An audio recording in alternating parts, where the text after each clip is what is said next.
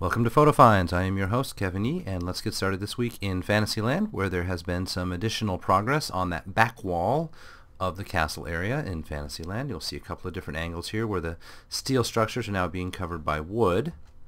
And then we're going to have a look over the wall into the Prince Eric's castle area, and you can see some of the coaster creeping in there. I'll look over to the left from there, closer to the Beauty and the Beast area, and you can see kind of this French architecture.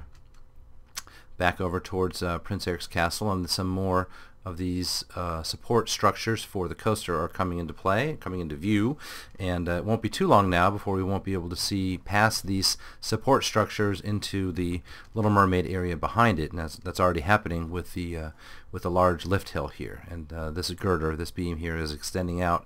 That wasn't there last week.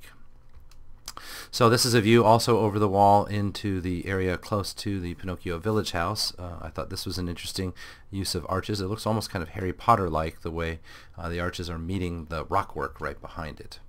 This is a new sign in Main Street of Sorcerers of the Magic Kingdom. They've had a few of these added to places around near the back entrance or the back distribution center for sorcerers. That's in Liberty Square. This one is in Town Square, pointing to the firehouse, or the main one. Now this is not new, but it is new to me. I've not been here during the daytime as often over in Adventureland by the Pirates League. Apparently they drag out these mannequins every morning and do them up a little bit fresh to get people interested in doing the Pirates thing. In the Pirates of Adventure queue, you'll find several spots, and this is one of maybe, I don't know, 6 or 7, where they've boarded things up, looking out into sort of the themed queue areas. And here's almost at the end of the line, the boarding up of the area that was a grounded or dry dock ship out there, and that's covered up on all sides, as well as from the back side here, just going around that last corner toward the loading zone.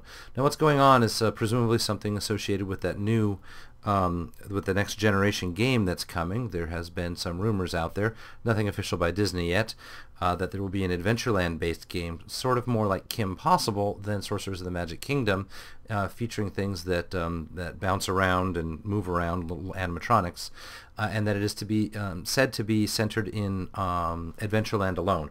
And this makes a lot of sense because there are a lot of these little boxes that have appeared in the last several weeks and months even, in parts of the Caribbean, and as we'll see, there are several of them as well in the Jungle Cruise. Now here in the Jungle Cruise, they've cut away the foliage, so these characters are always out. I'm not sure what's up with that move, but here's some of these boxes that I'm just not sure they've always been there in the Jungle Cruise, and so there might well be something to this rumor about an Adventureland game.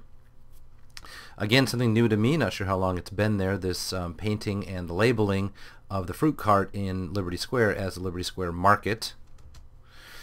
In Mickey's PhilharMagic, this is the exit. That's the store next to Mickey's PhilharMagic. It's under just an annual refurbishment. And just outside the stroller area, we found a couple of wagons, and I'm not certain of whether wagons are allowed in the park. Probably they just snuck by the main gate, although I don't think they're supposed to be there. Normally you don't have things pulled behind you allowed in the theme parks.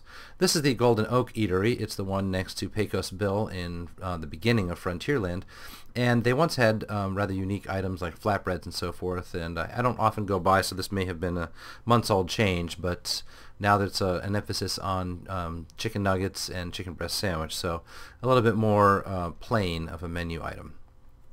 Star Wars Weekends is coming. In anticipation of that, they've released a few new merchandise items, and this one caught my eye. These are pins that show Star Wars characters going on the Disney rides. If you remember that commercial some time ago for Star Tours coming to Disneyland, they did something like that as well. And I thought this was a cute way of doing it. This set was, I believe, $25 for the 4. This is the DVC stand in Frontierland, and I thought I would just kind of highlight the look here that the cast members wearing a DVC ballpark kind of cap, and I thought that seemed a little bit at odds with the Frontierland costume. Speaking of merchandise, here's one of the newer Vinylmation sets called the Robot series. It looks kind of mixed and matched, something like you'll see at the Droid series. We'll talk about that in just a minute. We're going to check into Disney's Animal Kingdom. This is on Mother's Day on Sunday that just happened, and at many of the parks they were handing out carnations to mothers as they came into the park, only in the morning time though. It didn't last all day. The restrooms in the Africa section of the park, I'm not certain whether this poster is new. It certainly looks new to me. And in fact, it kind of looks like they might just take down posters every so often and put up new ones. This is kind of the one time in Disney theming where that's okay, because that's supposed to look old, as though people have been doing exactly that for some time. We're here to ride the safari, where they've undergone some changes. No longer in the queue do we get any kind of video at all, let alone a story with Wilson Mutua and Catherine Jobson, the researchers. It's just this screen saying Harambe Wildlife Reserve the whole time in the queue. What they've done is they've removed the entire storyline going with the ride. There is no narration whatsoever coming from a fake plane or overhead. In fact, when you're inside the truck, it's just you and your tour guide talking the whole time. With one exception, they play the music. Now here is what the scene looks like. I'm sorry it's blurry. Right after we've broken through those gates at the end of the ride, when we're supposedly normally chasing poachers. Now this time we don't chase anybody, and our guide just tells us, well, we've seen a lot of great animals. Let's say we cut short this 2-week trip. And so she turns to the corner here, and this zone was not previously grassed in like this. This zone, as well as the one after the waterfalls, which are still on, the fountains, has now been grassed in, because this will be a new home to the zebras. Now they're not there yet, and this is the former campsite. You see there's still kind of a fence there, as well as a fence here where formerly there was a plane, and then the truck holding Little Red. That's all gone now. Presumably just for the zebras will be on the left side of your car as you were traveling through that last zone, and then a couple of extra boxes added there. On our way out through the oasis, we noticed that the anteater signs had been covered up. I don't know what happened to the anteater, but he's not apparently in his enclosure at the moment. Switching parks to Epcot, this is the Morocco Pavilion, where I'm not sure how obvious it is from the way the color works in this photo, but this building has been repainted. It is more orange than it used to be. This is what the color used to look like. So let me flip back a screen. There we are again. You see that the main building has been painted, and then the side building has not.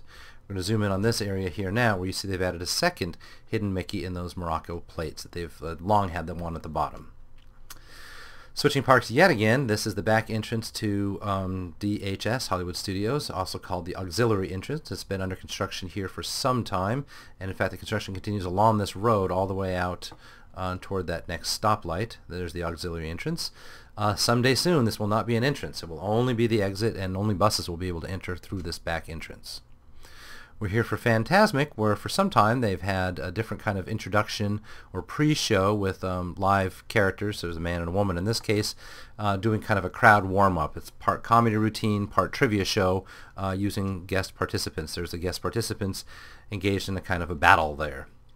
And then while we were here, we took a look at the snack stand, where this seemed new, an R2-D2 churro dipping sauce, churro dipping holder, I guess, $16. It looked kind of neat.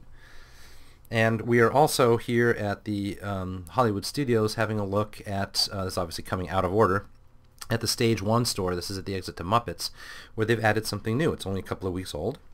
And this is a couple of close-ups first, and you'll see the wide-angle shot in just a moment. This is obviously the band.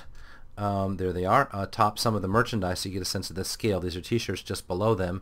And it was added just about 2 or 3 weeks ago. One last view of them from a distance. And then down on floor level, you've got some cardboard cutouts. Here's one of Walter. There's Kermit and Miss Piggy there as well. Now, Star Wars Weekends hasn't started just yet. It starts this next weekend, but they've already installed the Droid, Assemble a Droid section. Now, this is in the Tatooine Traders, the store at the exit to Star Tours. And you can see that it's a little bit like build your own, I don't know, name the device here, lightsaber, or build your own Mr. Potato Head. It's like that, except you build your own droid, and there are various pieces and parts here, like a hat. You have various legs to choose from, a dome, and then a body to choose from. They show you some examples on the top part there as well. There are the examples, so you can build your own. And the cost of those was $12 for one, or $19 for two of them. Now we're saying goodbye soon to Snow White's Scary Adventures. You have until the end of the month, end of May, to go ride that. And we're also saying goodbye very soon to Kim Possible Adventure. This was possibly its last weekend. That wasn't announced by Disney, but that was one rumor that the last weekend for it has just passed. So there will be possibly no Kim Possible after this week. We're switching parks to Universal, where I caught this glimpse of an unused zone out behind Universal, out to the side of Universal, next to Interstate 4. Now this is where pieces of Hogwarts were spotted while they were building Hogwarts, and it's where I have heard privately that Universal owns this land and is thinking about putting a water park in there at some point in the near future. But there's been no activity on it so far, and their water park, in fact, is adding a water playground in their existing Wet n Wild, so probably nothing is happening with that for some time. Despicable Me's walls have come down. The ride is not yet open, but we'll bring you some coverage as soon as it is. We're here for the Cinematic Spectacular. This is the Lagoon show, and as you see, it uses waterfalls rather than screens or water screens like they've done previously. And you can see they can use the waterfalls to draw things on directly, or they can project things on it. Fairly high fidelity and high quality images show up on those screens. And so the focus is on that central lagoon. There's some fountains, as you can see, and some colored searchlights as well. And then there are a few fireworks to the show as well. Mostly it's about the screens. Now, we were here for a press event celebrating the Cinematic Spectacular, where Universal trotted out some of their better-known characters and provided some meet and greet opportunities, as well as a live orchestra into the evening, and even a red carpet welcome, although it ended up raining.